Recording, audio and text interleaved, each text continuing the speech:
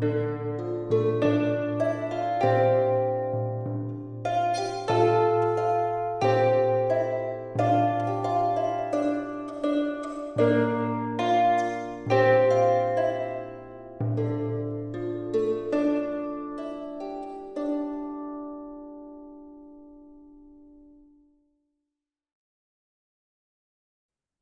morning, my dear. How are you?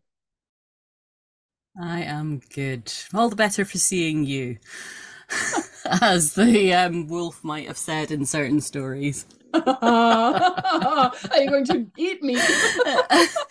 No, I'm very much about rehabilitating wolves and our relationship to wolves, so of course I'm not going to eat you.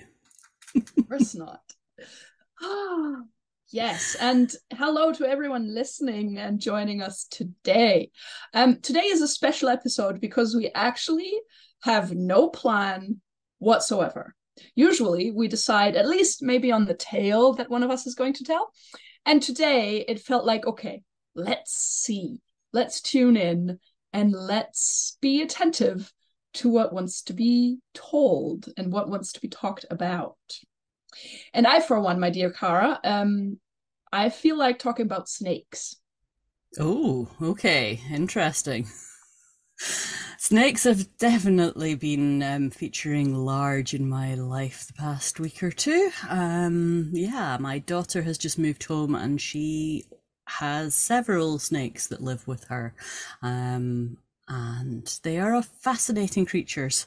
I find it interesting because when I was a teenager, I really wanted to have a snake. It was my ambition, I guess, to have a royal python because I just thought they were such cool creatures. And of course, I didn't have the space or the time or the patience to really own a snake and do it properly. So I'm quite glad that I didn't have the capacity at that point to have a royal python, because they are a big commitment. I mean, they live 40 years, so they are not a pet that you can take on lightly. So she now has four snakes. Yes, I was going to say five, but I think it is only four. She has six vivariums because she's also got a couple of lizards. But yeah, the snakes fascinate me. She's just finished a summer working in a small zoo. And part of that was working in the animal house doing handling sessions for members of the public. And she said that every single time they did a handling session with the snakes, all the stereotypes would come out, all the little things about, ooh, it's slimy, or is it gonna bite me? Is it poisonous? Which, of course, she hates because they're only poisonous if you eat something. And of course, if you eat a snake, it's not going to kill you. If you were bitten by a venomous snake, that could be different though. So there's how we use words. And she said that even when she let children particularly, but the adults as well, whenever she let them touch one of the snakes, they would stroke it. They would feel the scales, those beautiful, soft, glistening scales, and they would still say, ew, slimy. And snakes are not slimy. They are dry. They are smooth. They have got the most incredible scales on them. And she finds them endlessly fascinating. When she was a small child, she was desperate for a pet. And I wanted a dog at that point, and I thought having a dog would be good. But my partner at the time was very reticent to get any sort of pets. So we compromised on something that was going to be indoors, that wasn't going to take so much time. So she was offered the choice between a snake or a rabbit. And she thought about it for about an hour and decided that she would much rather have the snake because it seemed so much cooler. And it's interesting, these days she doesn't find rabbits interesting at all, and she is very glad for her choice and is quite an expert on them now, actually. Wow. Okay. How's that for a conversation starter? Seeing any snakes lately?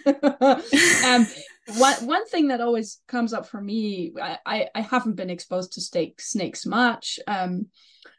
And I think there's probably in my psyche, there's more of the old stereotypes locked in because I haven't been able to interact with Mm. snakes as much.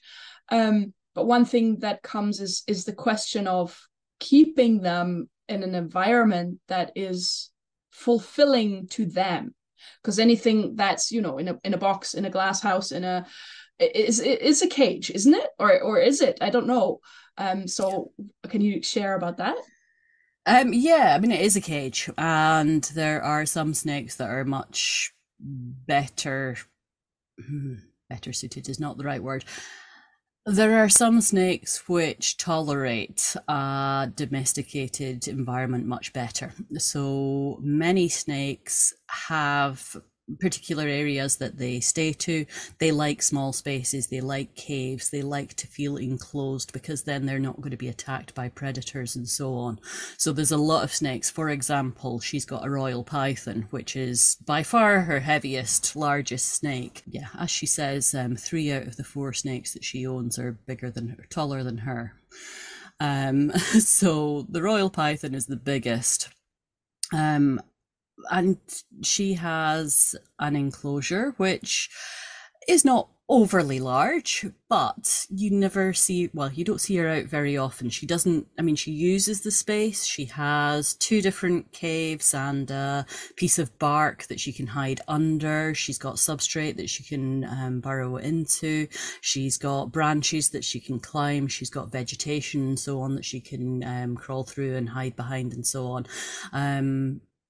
There are different ways. I mean, I'm no expert on it. She is the expert on that, but you can have bioactive enclosures as well, where you have the whole biodiversity. You have a mini ecology within the vivarium, which makes a huge difference. And that's something that she hasn't got a fully biodynamic enclosure set up for them yet, because it does take a lot of preparation. I mean, to build an ecosystem, I mean, we are struggling in the world at large to build ecosystems, or just to sustain the ones that we have, which nature is already maintaining. So to actually introduce one is hard.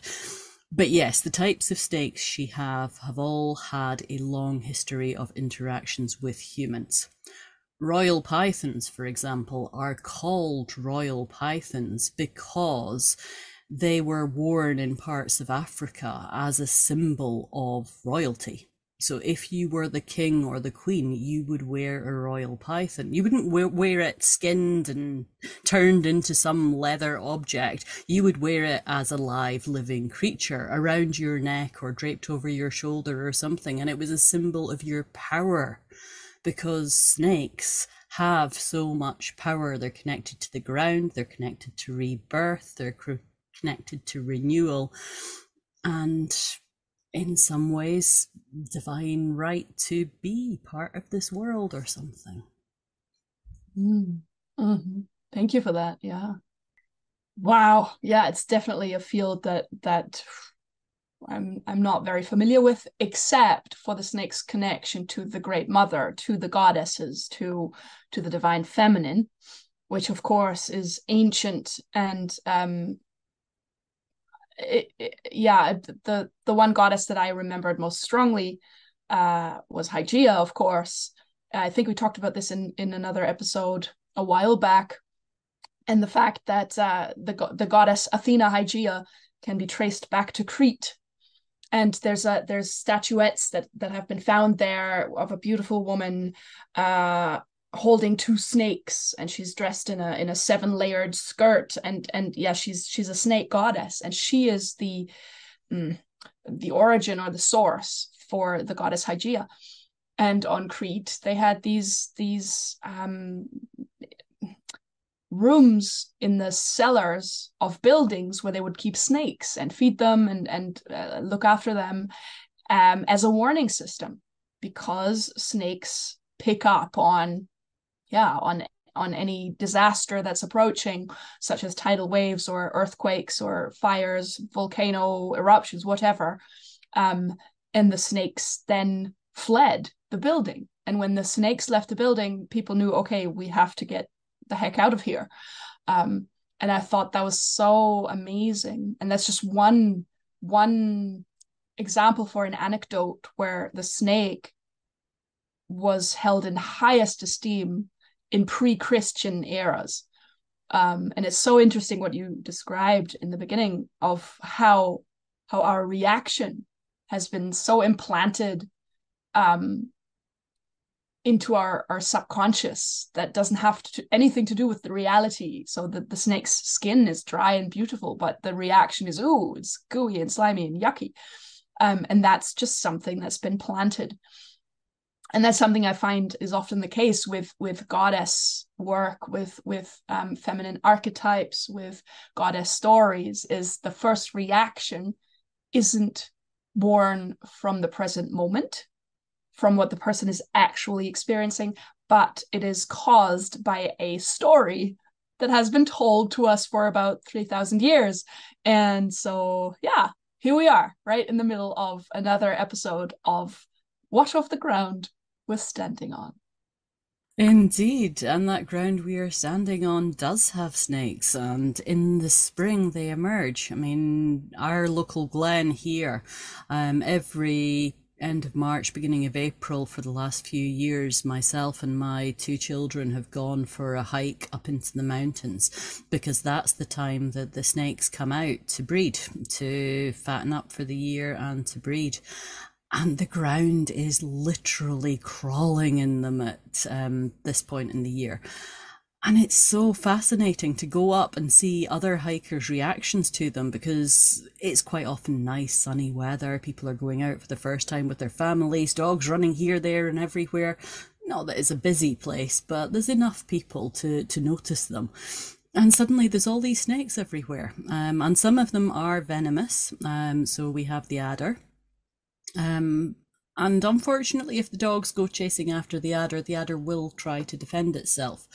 I have to say, having been there several years and having very close encounters with adders, including accidentally almost stepping on a couple, they will not try to bite you out of anything. I mean, they don't want to bite. Why would they want to do that? They want to get away from any predators as much as possible. They only use their venom for catching their prey, and they would only use it in defense as an absolute last stage. So we do get cases of dogs particularly being bitten every spring by adders, but that's because the dogs are chasing the adders and then picking them up. So you can't really blame the adder for doing that. But yeah, that emerging from the ground, I mean, the ground we are standing on, and the fact that snakes have for millennia been associated with the earth, with rooting us to place, to being part of the cycle of birth and death and rebirth. The fact that they come out in the spring, you see them over the summer, and then they begin to disappear. And then you don't see snakes over the winter in the northern part of Europe, certainly in northern latitudes, because it's too cold for them. They're cold-blooded creatures. They only warm up when the earth warms up. They cool down when the earth cools down, and so on. So they are very, very connected to the soil. And we have this planting of modern culture, society, religion, perspective, power, all the rest of it on top of them. I was listening to The Flowering Wand by Sophie Strand the other day, and she has a section in it where she's talking about Merlin. And of course, Merlin is this forest boy, the boy without a father and so on. And he fulfills a prophecy in that this tower is being built, and the tower keeps falling, and the tower keeps falling, and the tower keeps falling, until one of the wise men says, you have to sacrifice a fatherless child, and then you'll be able to build the tower. And so they find Merlin, who is the fatherless child. And Merlin goes, what? Why would you kill me to build a tower? Don't be ridiculous. Have you found out why it's falling? And they dig down and they find a nest of snakes.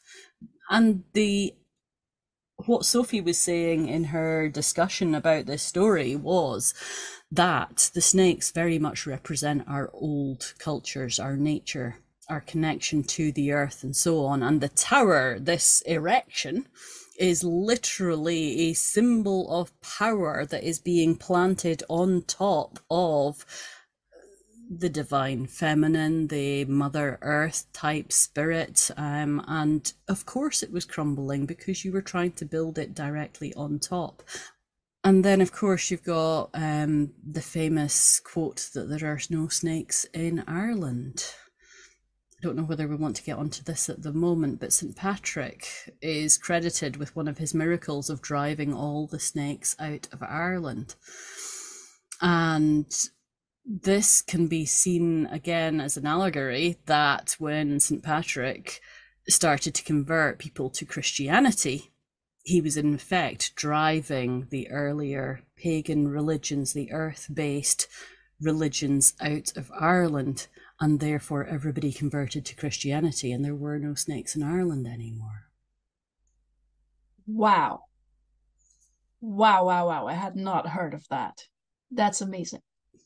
And also, what it made me think of is the correlation between snakes and the changeability of the feminine.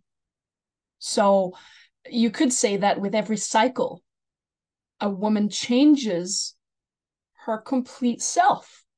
We renew ourselves over and over and over and over and over until menopause.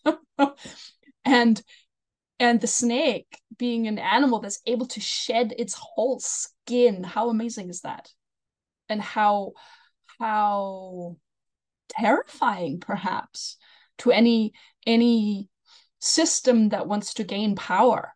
Because if somebody's able to shapeshift and change themselves completely out of their own strength and power, it's very hard to control. And and I've been working deeply with the archetypes, the psychological archetypes of the 6 Olympian goddesses, because for the next year I will run a year-long course again, and it will focus on those 6. And it's so interesting to see how the one great divine feminine force, whatever you want to call it, the great mother, the you name it, but the one energy that used to be at the core of the old societies has been split up in so many parts. And so it cannot renew itself properly because it's constantly trying to reassemble itself first. So you've got, for example, Athena, the businesswoman, the society woman, the one with the focused laser mind, battling with Demeter, the mother, the nurturing essence, the I want to build a home, I want to raise children. And those two are in battle because we haven't been taught that they're all present within us, but they're one whole. And I don't know where I'm going with this, but it seems to me like part of the part of the hindrance in creating a wonderful, free, prosperous, thriving new world order is that fact that the feminine psyche has been split up in so many parts. And the snake is I think is one of the guides, or that's how it feels to me right now, is one of the guides leading us home. Snakes have been so demonized, I guess is an appropriate word to use.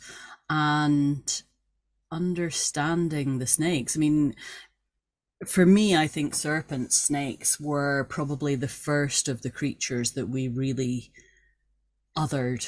So we have this idea of the Descartesian philosophy of othering ourselves from the environment. We are us and that is them. And we know that us and them narratives are very destructive. They lead to conflict, they lead to war, they lead to misunderstanding, they lead to the fact that we feel that we can have dominion over whoever the them is. And I think snakes were possibly one of the first animals, one of the first natural symbols. And I think because the snakes were such a powerful symbol in, Greek, Egyptian, so many ancient cultures, it was the one that particularly power, the Roman Empire, for example, wanted to drive out, because it was a real sign of resistance. Because, as you say, if you have the symbol of a creature that can continually renew itself, that can shed its skin and become something stronger, more bright, more glistening, and so on, that is a definite challenge to power structures and to empire and to ways of control and so on and all the rest of it. So yeah, I think there's a big thing about that. Snakes are also, that ultimate symbol of renewal. I think it's just so incredible. I mean, what you said about the feminine as well, and the fact that as a woman, most of us bleed every month from puberty to menopause, and it is that cycle of renewal, it is that connection to the earth. And again, that has been demonized in many ways over the years. I mean, we can cite some examples, and I think we probably already have, so that is fine. But yeah, it's that symbol of renewal, that power, that connection. But it also leaves us vulnerable. We are in pain. We are unable to complete certain tasks because of how we're feeling. Snakes themselves, when they are shedding, and the few days before they shed, they go blind and they feel very, very vulnerable. And it is a very difficult time. So that rebirth and that process of birth and rebirth is difficult. Birth is difficult. Every time we renew ourselves, every time we have to deal with some major change, it is difficult, it is painful, it is hard. Death is another change, and that is hard, and it can be painful and all the rest of it. And that is why we fear so many of these changes. And yet something refreshed, renewed comes out of it. Mm-hmm. Mm-hmm. I've always been impressed by this image of a snake having to sort of wedge itself between two rocks or two surfaces, and then go through there to shed. So like to find a place that seems too tight and to go through. And that is, for me, is a powerful image for growth and for my higher self overcoming my ego, because it's the higher self that drives me to go, okay, I need to shed this skin. I need to shed this old story. For example, I've been sharing this with you, Cara, but for the past few months, I've been in the process of a business coaching, and it's been an investment that would have been impossible for me a year ago because of my mindset. And I would have found all kinds of excuses why I can't, why I'm not able to find that money, why blah, blah, blah, blah, blah. And now here I was, and I felt, okay, I need to shed that old story. And the moment of that decision was highly uncomfortable. I was very, very scared, or part of me was scared. And I decided to do it. And it feels like I'm now more and more shedding an old skin of lack of self-perception, that, ooh, I'm such a poor whatever. And also old stereotypical stuff about being a woman in a man's world, and all these weird stories that at the end of the day I am telling myself. And I love that image of, yes, let's have some snake power. And the second thought that I had was, yes, vulnerable just before the moon time, for example. Very thin, stretched thin. But at the same time, I've read a while ago, I read that old societies honored that time because it was perceived as a service to the whole community.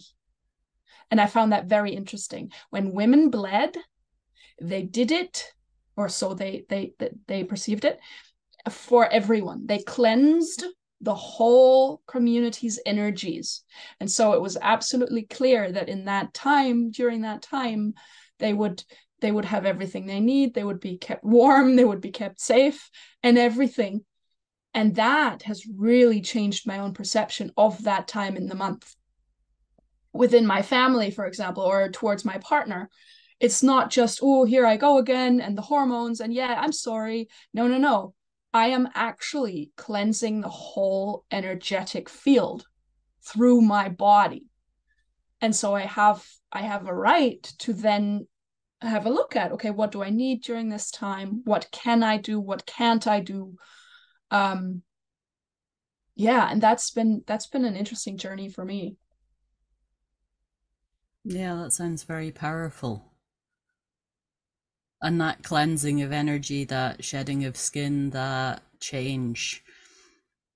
I mean, I think they're related in some ways. I mean, going back to actual physical snakes, I mean, when they shed, indeed, they do need rough surfaces to scrape across. It is not an easy process. They don't just easily slide. Well, most of them don't. And if a bit is left, this is the bit that I guess is what came up for me while you were talking, was if a bit of the old skin is left behind, if it doesn't shed completely and a bit of the old skin is left behind, it sticks. And it can cause irritation. It can potentially even start to rot. So tails, if they are unable to shed their entire skin, they are vulnerable to that actually just beginning to fester and beginning to rot. And some of them will unfortunately sustain deep, deep wounds because they haven't managed to completely shed. And I think that's the thing in society now, and what we're experiencing. If we don't completely shed a lot of these stories, they are still there. We still have little bits of them attached to us, and they will start to spread that, whatever it is, that energy that isn't helping to move us forward. So yeah, I think that complete shedding and going through that pain and that agony of transformation in some ways is incredibly helpful. And I love that image that actually, yeah, the monthly bleed is a way of clearing energies. It gives time for reflection, for movement, for, yeah, grounding us back to the earth. Yeah, I mean, we've talked, at some point we've said that we might do an episode on menstruation, which I think would be fascinating as well. So maybe we'll get to some of these things then as well. But yes, I think so much connection to that cycle of rebirth. And trusting that the new skin is going to appear. It's really interesting. I talked to my mother this morning, and she's in quite a challenging process. I mean, she's 75 years old. Yeah.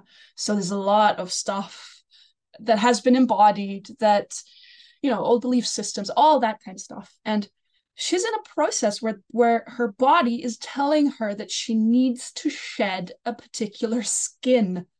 But the fear and the distrusting of, okay, there's going to be a new skin on the other side. It is going to come back. It's going to be even better. It's going to be stronger. That is keeping her in a stranglehold at the moment. And it's been, yeah, I've been been cheering her on from the sidelines, going, you can do it, Mom. But there's only so much you can do. And the process of shedding these skins is entirely our own. And I find that image of the snake incredibly helpful just now, just to remind us that this is how it works. And it's a cycle. It's not a linear process. And if you look at our own skin, I mean, we renew our entire body every 7 years. And that's common knowledge by now. And yet I think we still haven't grasped the miracle that is. My teacher, John Croft, used to say, it's like the story of my grandfather's axe. We've replaced the handle 3 times, and the blade we've replaced like 4 times, but still it's grandpa's axe. And that seems to be such a great image for how life works, how we work. And we think we've got it figured out, but we don't. That's an interesting comparison. So yes, it is still the grandfather. Is it still the grandfather's axe? Well, no, because the grandfather, did he even touch the blade or the handle? Who knows? But I think for me, we mentioned this at our storytelling event a couple of weeks ago. The idea that when we shed our skins, we still get to take our old knowledge, our experiences. We are still at root who we were when we were born. And in some ways, the shedding the skin is getting back to that. So it's not that we're losing parts of ourselves. I loved the comment about, your mother and trying to shed that skin, and it's difficult and we don't know what's on the other side. And I think life stages particularly are really hard. And when we lose something, so as we get older, I mean, I know myself, I've had various bouts of illness and things. And it's the accepting that perhaps you're not going to be able to do something, or seeing yourself in a different way, shedding that skin and so on can be really hard. But when you get to the other side, you find other things, that perhaps new gifts that you're given and so on. And that can be very special. Yeah, I have a few friends at the moment that are struggling with really severe illness, life-limiting conditions and so on, disability. And they've found that actually the process of not accepting, but moving into that new state of being and finding what their new power is, has been a painful process. They are still them, but they are also different. They have changed. They have had to shed that skin of expectation, that sort of ableism that we have in our society about the fact that everybody can do everything all at once, that no matter what we're feeling, no matter what time of month it is, no matter who we are, we can be it all. We can have the perfect career and the perfect relationship and the perfect friends group and do all the rest of it. And actually, one of the skins that we learn to shed as we experience life is that we don't have to do it all. We don't have to live up to all those expectations anymore. But that is a difficult story sometimes to shed. Going back to the story workshop actually that we did a few weeks ago, I made a comment that one of my affirmations that I'd written several years ago was the fact that I am maid, mother, and crone in human form. I am all at once. I am layers upon layers. I was the maid, I was the mother, I am learning, hopefully at some point, to be the crone. So these are all parts of me, and they are all essential parts of me. And I have to shed some of the expectations as I go through those stages. And yet I keep the distilled knowledge, I would hope, of each of those stages with me. Yeah, interesting. Knowledge makes me think of wisdom. And wisdom for me is the connection, or the link between snakes and dragons, because that to me feels very related.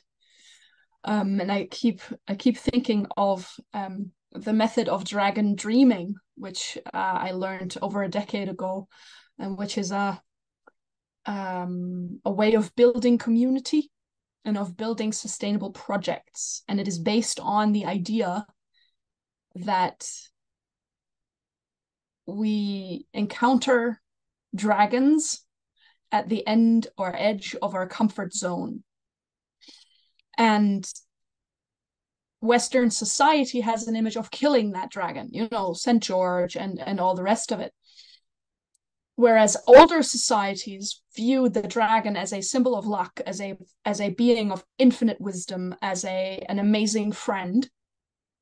And so dragon dreaming turns this Western distortion back to, let's dance with the dragon, let's get to know it, let's befriend it. And it goes back to the wagyu, which is the original Australian rainbow serpent. And John Croft, the founder of Dragon Dreaming, brought this method or developed this method with a lot of input from original peoples from Western Australia who he worked with, and he brought it over to Europe. And when he came over here, he thought, oh, nobody knows what the wagyu is. Okay, let's call it Dragon Dreaming. And my journey with that method and way of thinking has been a very deep one, and I think it's the one thing that set me on this path I am on now, wanting to rebalance the divine feminine and masculine, wanting to aid as many people as I can to start dancing with their dragons instead of trying to slay them or ignore them or run away from them. Because dragon power, serpent power, gets us back in touch with the cycle of life, with the fact that we are infinite, with with immortality, if you want to put it like that. So that's just one thing I also thought about. Yeah, no, that sounds really interesting. I think, yeah, I'd love to hear more about dragon dreaming actually, and how you used it as a method, perhaps. Mm. Yeah, so it's three things. It's a method for sure, so you can build sustainable projects with it, but it's also a philosophy, and it's about building community, personal growth, and being in service to Mother Earth. And any project, anything that you're doing that has these three core values can be viewed as a dragon dreaming project. And the method is very special, I feel, because it has something that other regular project development tools do not have.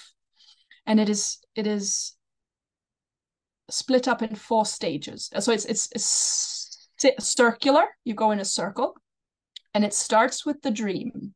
Starts with the dreaming phase, and that brings us to the original peoples of Australia, the dream time, which for them, or which they say is reality, right? That place where everything is possible, where everything is connected, that's the reality, and we drop out of that reality into linear time and a delusion, and then we go back into it when we dream, for example, when we sleep, and then we come back, and it starts with the dream. And if you have a dream, you share it, and you make it somebody else's dream too. You invite them into your dream.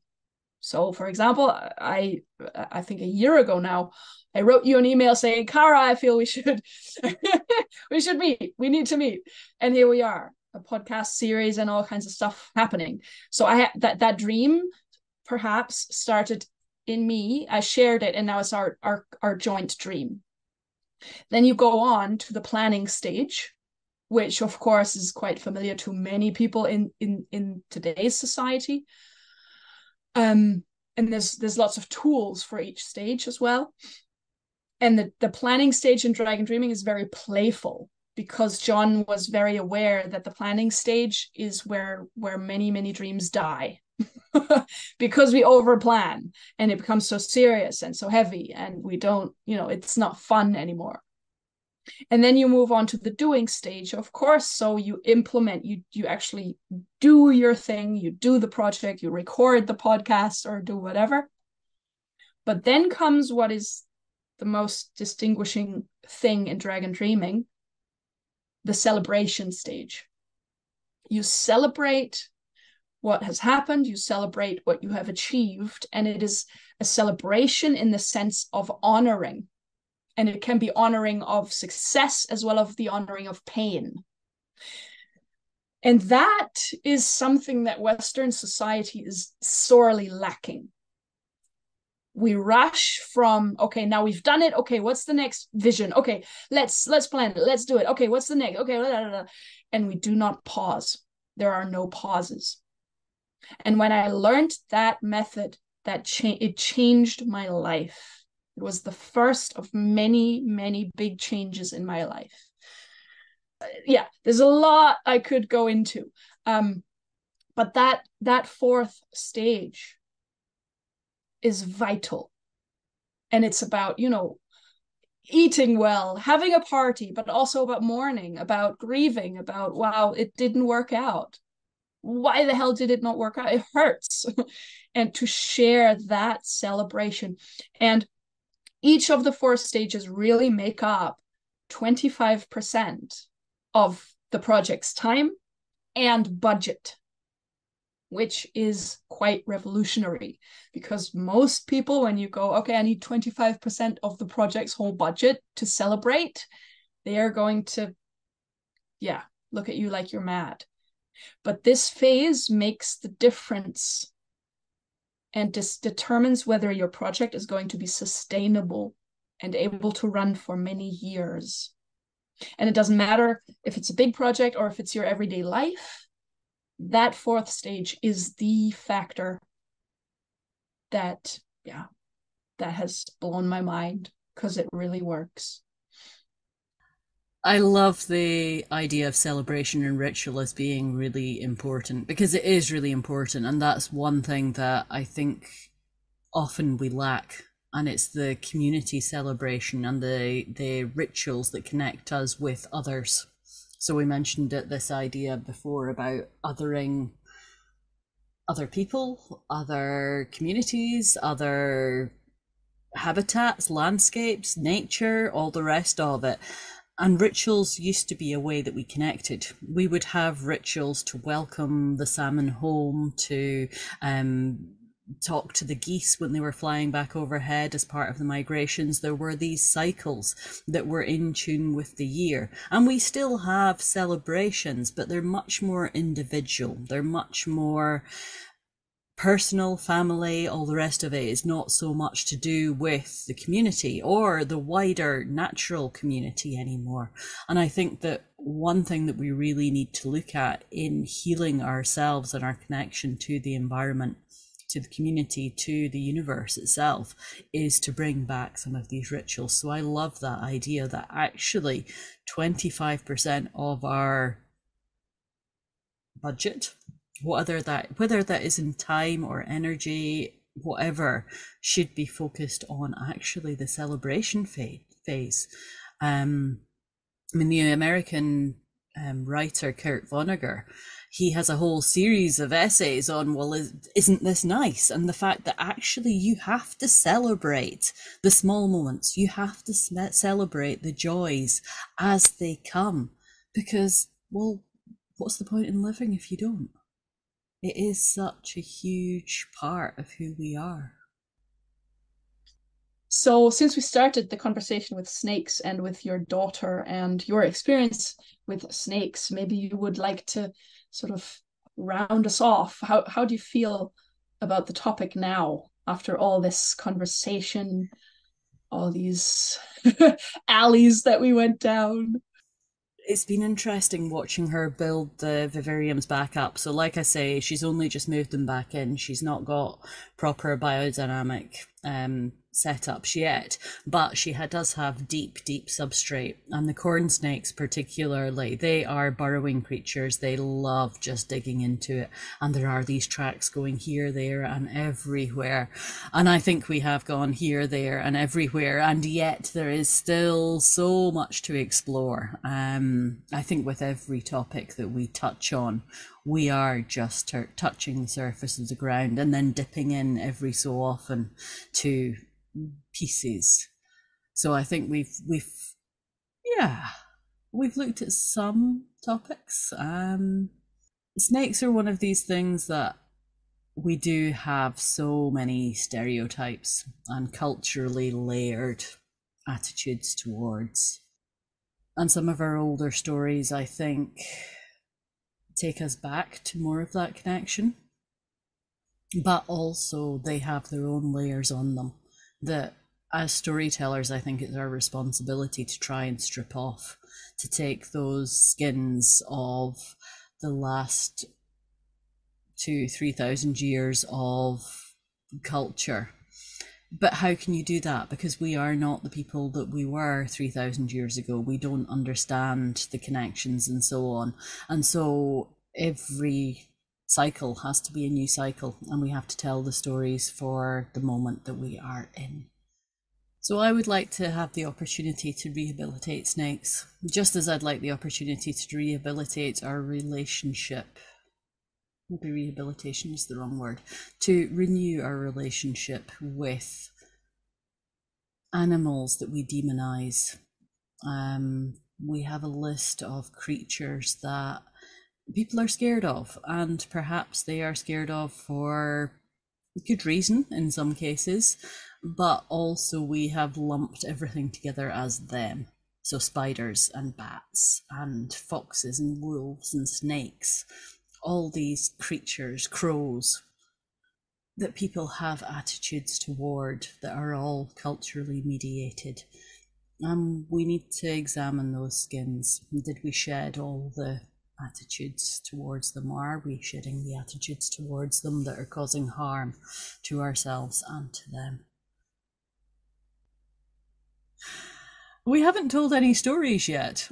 Go ahead. All across the Mearns, that farmland in the northeast of Scotland, travellers have come for centuries in waves. They arrive in the spring and leave in the autumn. They are here with the crops which they help to plant, to pick, to harvest. And one year, a young woman arrived with a group of travellers, and she was beautiful. The farmer noticed how beautiful she was, and even though she was heavily pregnant, he wondered.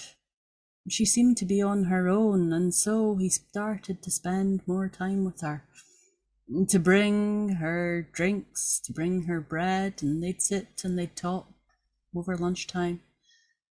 And he asked if she had somebody special, somebody that she was perhaps in a relationship with. And when she said that she didn't, he asked, would she consider maybe staying with him? Well, over the course of the summer, they had got to know each other well, and as the time of her birth, the birth of her child, was approaching, she agreed, so long as he would commit to being a true father to the child. And he agreed. He readily agreed, and when the girl was born, she had the most beautiful green eyes and dark hair, and he loved her. He loved her instantly because she was beautiful like her mother. And they were so, so happy. And the girl grew up amongst the fields, helping with the planting and the crops, and helping her mother bake to make the family home a beautiful place. And after a few years, she was joined by a brother, a little boy who took after his father so much, with his blonde hair and his blue eyes, and he laughed like the sunshine. And where his sister was dark and brooding wherever she went, she kept to herself, but she noticed things. He was outgoing and vivacious and talked to everyone. They were like the sun and the moon, and they loved each other so much. Wherever they went together. And as they grew, the daughter's beauty also grew. Until one day, when she was fully grown, a man came to the village, and he saw the daughter, and he came to the house and asked if he could court her. Her brother took one look at him and instantly disliked him. He disliked him with every fibre of his being, and he could not understand why, and he especially could not understand why his parents allowed this man to court his beautiful sister. And she seemed to be enamoured with him as well, and he was so confused. Could she not see how dangerous, how vile this man was?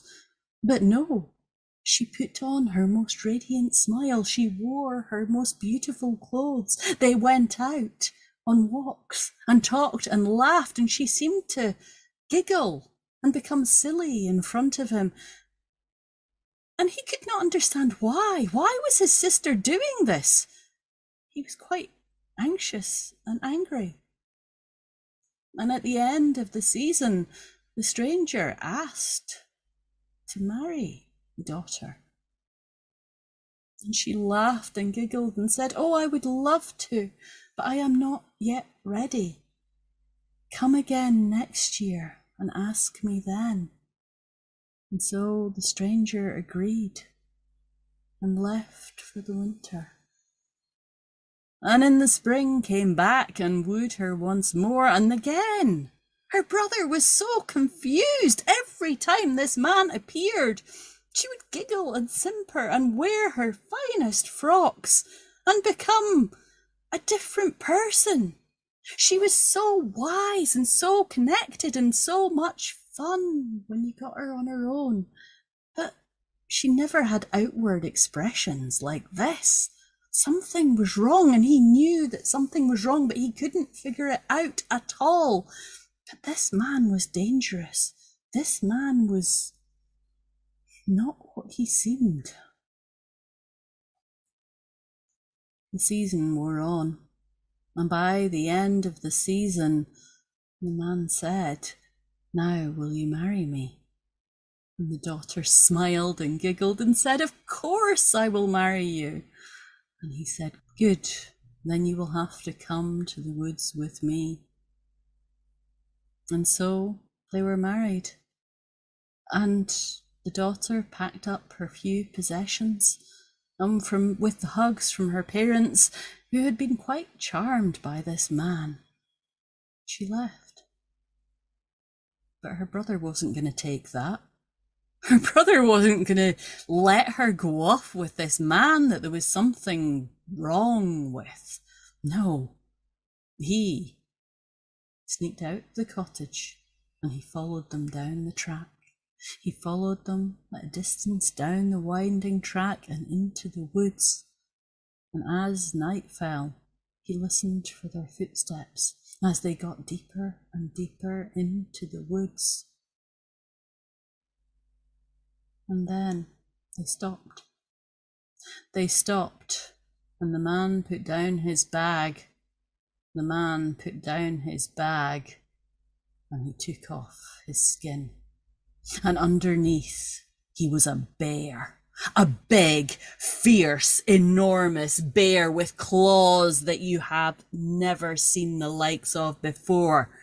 And he turned and he swiped at the daughter. He swiped at the daughter as if to kill her. And the daughter, she, to the amazement of her brother, shed her skin. And there, underneath, was a snake, the most beautiful snake he had ever seen. She was black and lithe and tall, and she rose up in front of the bear and she hissed. And they fought the most almighty battle, and in the end, with fear in his heart because he was so worried for his sister, but in the end she defeated the bear. And not quite sure what to do, the brother approached and he said, "Sister?" And the sister put her skin back on once more and turned and looked at him and said, "Brother, I have not been able to tell you, but my father is the king of the snakes, and I have spent my life here, waiting to protect you all. This man, I knew from the moment I met him that he was evil, that he was going to destroy our village. His plan was to marry me to get me out of the way and then stay in the village and wreak havoc here. And I had to stay to protect the village, and I knew I had to defeat him in some way. And now I have. I am going back to my father's land to learn what it is to be truly one of my kind. And I want to tell you before I go that I love you and that all danger is past. So go back to our parents and tell them that I am happy, that you saw me on the road with so much love in my heart, and maybe one day I will return. But let them know for now that all is well. And with that, she picked up her bag and travelled off into the night. He returned to home, knowing that his sister was safe.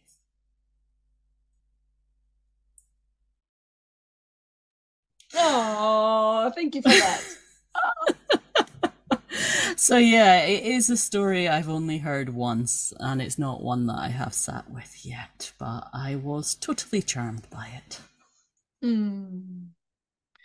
So may all listeners sit with this story and just see what images come up for you, what information the snake magic has for you. And I think that's it for today. Wishing you all a wonderful time. May you be blessed, and we're looking forward to recording the next episode for you. Maybe with more of a plan, maybe not. Who knows? It's been quite an episode.